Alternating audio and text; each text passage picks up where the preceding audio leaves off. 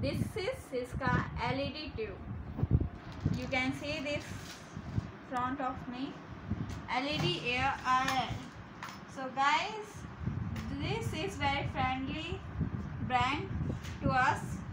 System LED Syska tube.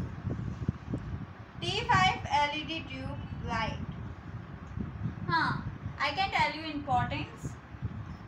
First important is ensure that the lamp is connected to AC 220-240V power supply.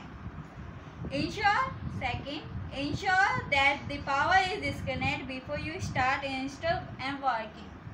And third, lamp is recommended for 10 and 12 hour uses per day.